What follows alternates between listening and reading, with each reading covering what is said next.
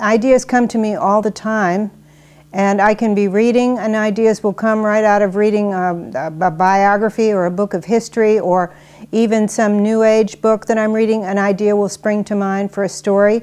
And I can get ideas while watching TV, I can get them while walking on the street. I think some people's brains just are more tuned to this kind of thing than others. Ideas come, they kind of take hold, they obsess me. For days I'll find I'm thinking about, what about a new series about this, or what about this, a new character that would experience this.